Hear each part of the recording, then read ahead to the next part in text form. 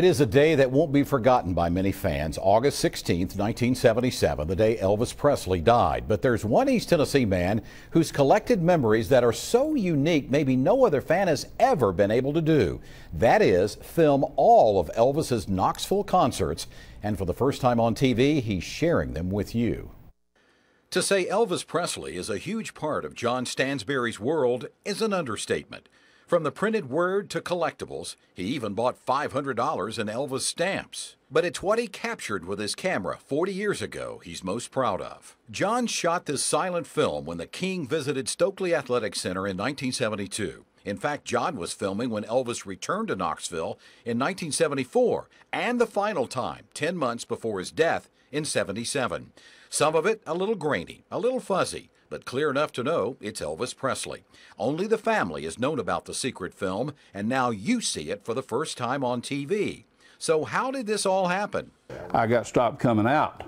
I didn't get stopped going in. What did you tell them? What did they ask? They asked me if I had a movie camera, and I said, yeah. And they want to know where the film was, and they took the camera, and they opened that up, and there was no film in it. I said, there's no film in it. And they said, oh, okay. Where was the film? The film was in her pocketbook. Of course, I just stuck it right in there. And thank goodness he did, because that just happened to be the time that they actually stopped him and asked. I didn't lie about it. No, it was me. I think it was him. I just didn't.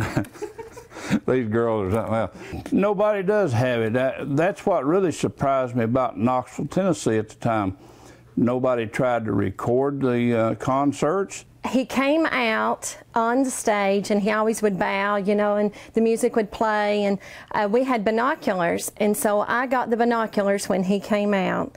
And that moment of seeing him for the first time, he pulled this cape out, and you know, that's embedded forever in my memory, because that was a time before you had iPods and YouTube and MTV and VH1. So if you got to see an entertainer that you only could hear on the radio, that was big stuff. The Elvis mystique lives on to another generation. Stansberry's granddaughter carries Elvis tunes on her iPod. A king of the past is still a king in the hearts and minds of millions of fans. John Stansberry has proof. Now, Stansberry says he'll sell his collection if the right price comes along. Just call me here at the station, I'll let you know. Now, by the way, the family says they always take January 8th off as a holiday. Yeah, it's Elvis's birthday.